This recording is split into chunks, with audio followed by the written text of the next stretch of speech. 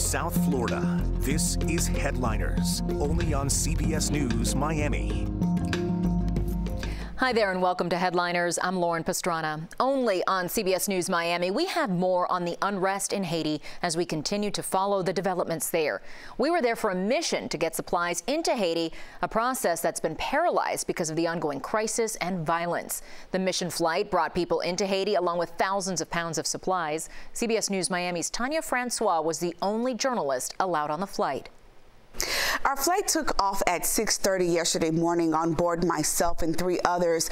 They were headed back to Haiti, their home, with thousands of pounds of supplies needed to help service the hundreds of missions and missionaries in the country.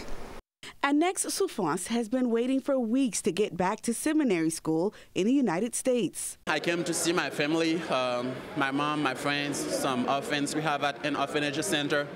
And when I had to return, I had some American friends who came with me.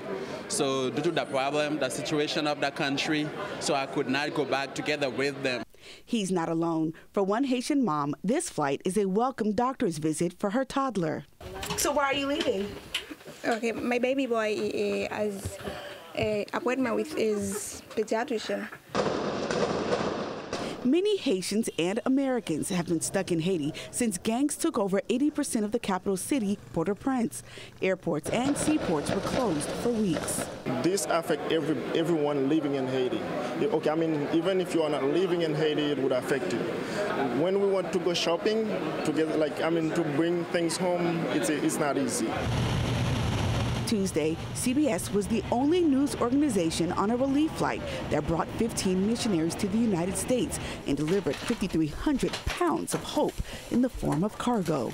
What are some of the things that people need the most? Dads have women noodles, and there's a peanut butter, things that they can quickly eat.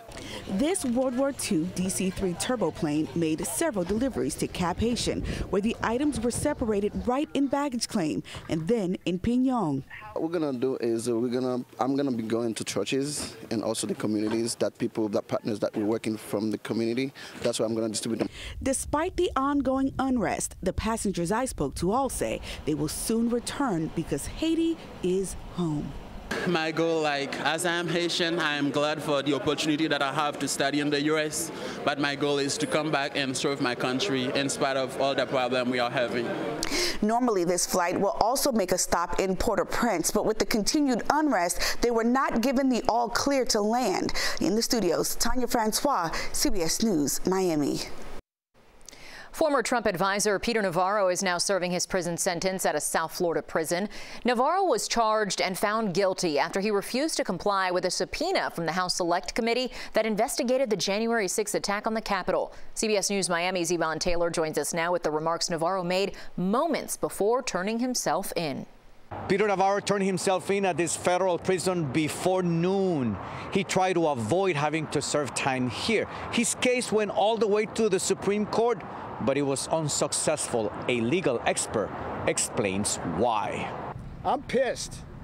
That's what I'm feeling right now. Peter Navarro did not hesitate to express his frustration about turning himself in Tuesday in Southwest Miami-Dade. An unprecedented assault on the constitutional separation of powers. And that was one of the points he addressed at an improvised press conference at a strip mall a block away from the federal prison. Navarro was convicted in September of 2 counts of contempt of Congress for refusing to testify and provide documents to the committee investigating the January 6th attack on the Capitol. He was required to come and testify in front of Congress. They served a subpoena on him, and he was asked to appear at a certain date and time and testify, and he did not do that. State and federal prosecutor David Weinstein explained why Navarro's case was not successful at the U.S. Supreme Court. Chief Judge Roberts observed that it wasn't just the fact that he was litigating this issue about executive privilege, but he failed to show up. Navarro failed to testify before the committee. And that's why Chief Judge Roberts said, I'm not going to allow you to stay out while you litigate these other issues. Weinstein says Navarro's case sets a precedent. It's a message that is sent to any other people who would think that they could do the same thing, that you have to be accountable for your actions. And in this case, he's being held accountable for his actions. Peter Navarro is scheduled to serve 4 months in this federal prison starting today. In Southwest Miami-Dade, Ivan Taylor, CBS News, Miami. South Florida nightclubs are firing back amid a new midnight curfew Miami Beach is implementing in an effort to curb any spring break chaos from erupting. CBS News Miami's Peter Navarro has their reaction and the latest pushback on the citywide initiative. 3 South Beach nightclubs decided to challenge a midnight curfew, but a Miami-Dade judge ruled that city officials acted in good faith. And City Commissioner Alex Fernandez was very outspoken. We've implemented the strictest tools ever implemented to protect life and property from the stampedes, the shootings, the stabbings we've seen in years past. Strong words from Miami Beach City Commissioner Alex Fernandez as the city has imposed a midnight curfew this weekend from 23rd Street South to Government Cut. These are shared sacrifices we make as a community to protect life and property from the criminality we've seen year after year after year. How do we put a price on an innocent life, on the life of a spring breaker? But the curfew is taking its toll on nightclubs, says the operator of M2. In loss of revenues, you're up to $500,000 for just the weekend. The owners of M2, Exchange, and Mint Lounge challenged the curfew. It was really to defend, most importantly, our employees. They need the income. After COVID, we all suffered, we're all struggling. At a hearing, Judge David Miller denied the challenge, saying city officials acted in good faith. The city noticed larger crowds starting Thursday night.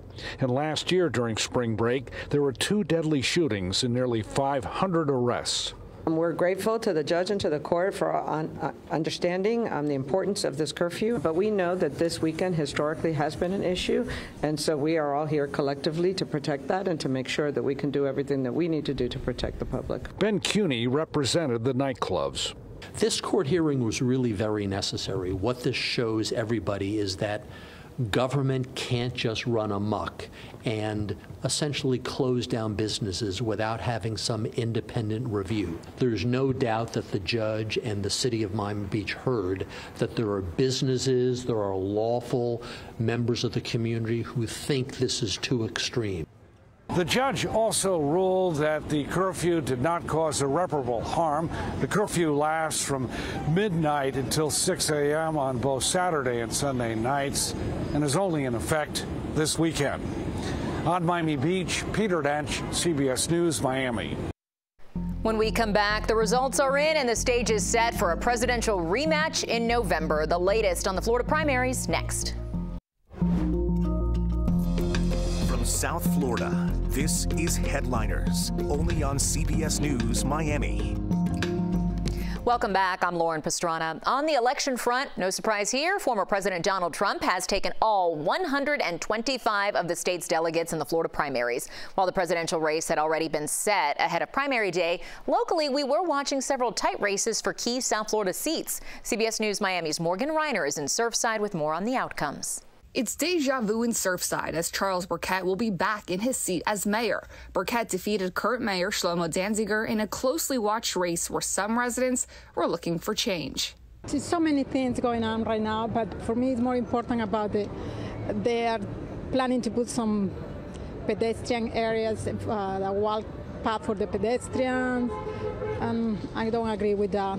In Miami-Dade, more than 16% of registered voters cast ballots. In Broward, it was similar. Supervisor of Elections Joe Scott said 25,000 mail-in ballots were returned. With the cities that are having those municipals, there's a lot more activity, there's a lot more people showing up than we do in the other places. But as far as what we expect the overall turnout to be, overall we're looking at about 15% generally across the board. In Pembroke Pines, voters had growth, traffic, and the future of an incinerator on their minds when they went to the polls, electing Angelo Castillo as mayor. He beat Vice Mayor Ira Sipple and newcomer Elizabeth Burns. In Lauderdale by the Sea, where the sandhole death of 7-year-old Sloan Mattingly compelled candidates to weigh in on hiring lifeguards, voters elected Edmund Malkoon mayor. He grew up here and beat newcomer Ann Marchetti and current commissioner Buzz Oldacre. Seat 3, District 1, went to John Graziano, and Broward Republican committeeman Richard DeNapoli beat Kenneth Brenner for Seat 4, District 2. It's a nonpartisan position, and I've had experience working on the Soil and Water Conservation District as an elected official in a nonpartisan capacity. So I just want to keep our town on the right track, make sure we have the best public safety, fiscal responsibility without raising taxes, without taking on debt, and make sure that we regulate vacation rentals. Morgan Reiner, CBS News, Miami.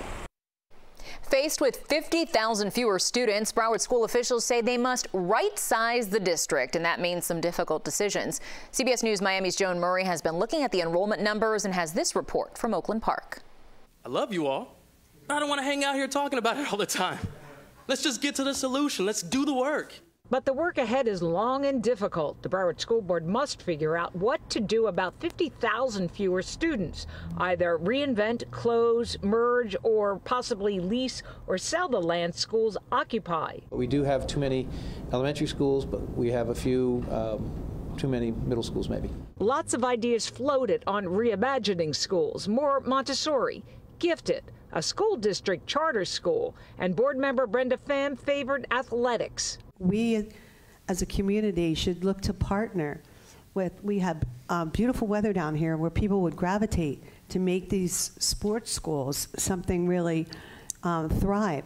No schools were named, but more than 60 are under-enrolled. They are heavily Black and Hispanic areas. Some board members want to know why the schools are under-enrolled. Others want a deeper dive into the age and background of the schools. They have a rich history that is important to certain communities, and even if they're significantly under-enrolled, we cannot close those type of schools. Community activists said they do not want to be blindsided and urged the board to move slowly. Don't look at closing schools as a way to make quick money on excess property.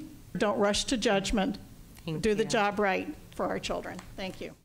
So what happens next? Well, the superintendent said April 16th, he will come back with that formal list in black and white, so we will have a better idea on what schools may close, merge, or be transformed. In Fort Lauderdale, Joan Murray, CBS News, Miami. When we come back, we're shining the spotlight on a female trailblazer in Pembroke Park who's helping keep the community safe and setting a powerful example. That's next. From South Florida, this is Headliners, only on CBS News Miami.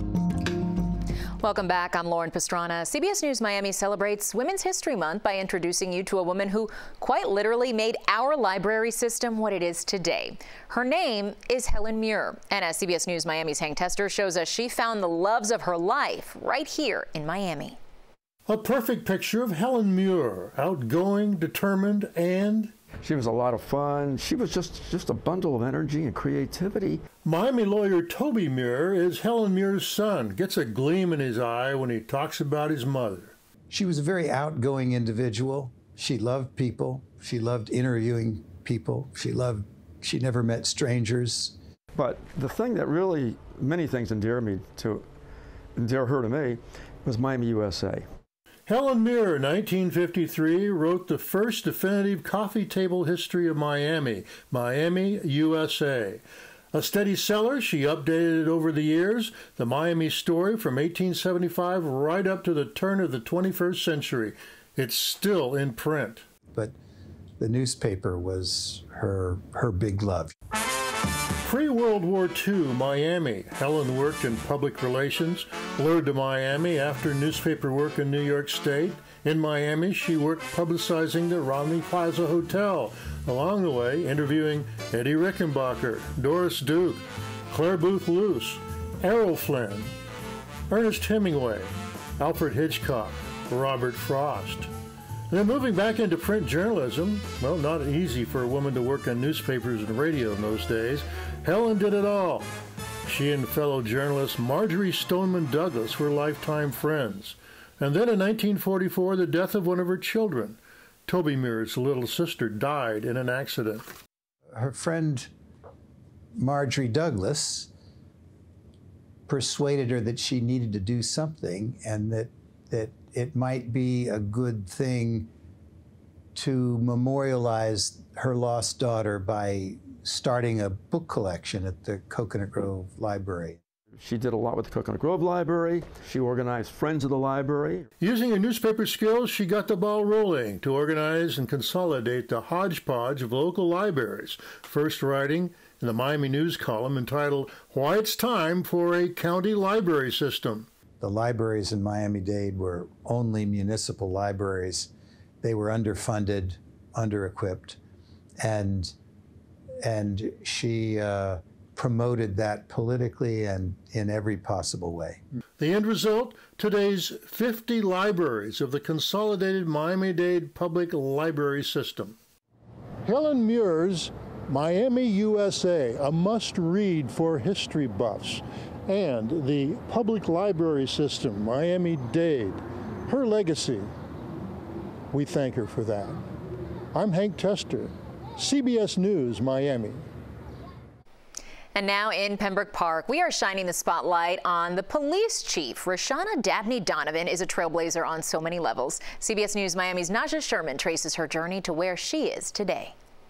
The new chief of Pembroke Park Police Department, Roshana Dabney Donovan, told us she loves the community, the people she works with, and the people she works for. You often see her out and about connecting with the people she serves. I still feel like this is my purpose. I feel like God has really called me to do this. Chief Roshana Dabney Donovan was born and raised in Miami-Dade County.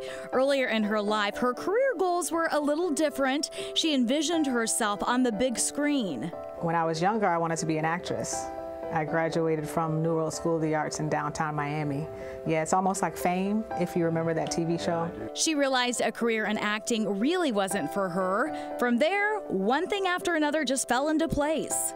My mom saw an ad in the newspaper for a community service aide in the city of Hallandale Beach. I said, well, I'll go give it a try. You know, let me apply and see what happens. And I actually got the job. She told us in June of 2000, she went into the police academy and graduated in October of that year, becoming the first black female police officer for the city. Worked the road for a couple of years on midnight shift. I absolutely loved it. But that little bug called acting was sitting on my shoulder and screaming in my ear. So I figured, where can I go to express my talent? So Dabney Donovan started working undercover. In 2011, she became a sergeant. In 2015, a captain, and retired as captain in 2021. But retirement didn't last for long. And then I got a call a few months later, and from the town of Pembroke Park, and inviting me to come and assist with them opening up a new police agency. Chief Roshana Dabney Donovan has been on the job for about 6 months now, so she says she's just getting started, but looks forward to a long career as the chief of Pembroke Park Police Department. The chief says in her role, she looks forward to mentoring other officers and helping to pave the way for their future. Naja Sherman, CBS News, Miami. What a career. Thank you so much for joining us. Remember, you can stay up to the minute on CBS News Miami for breaking news and weather 24 hours a day. Make it a great one.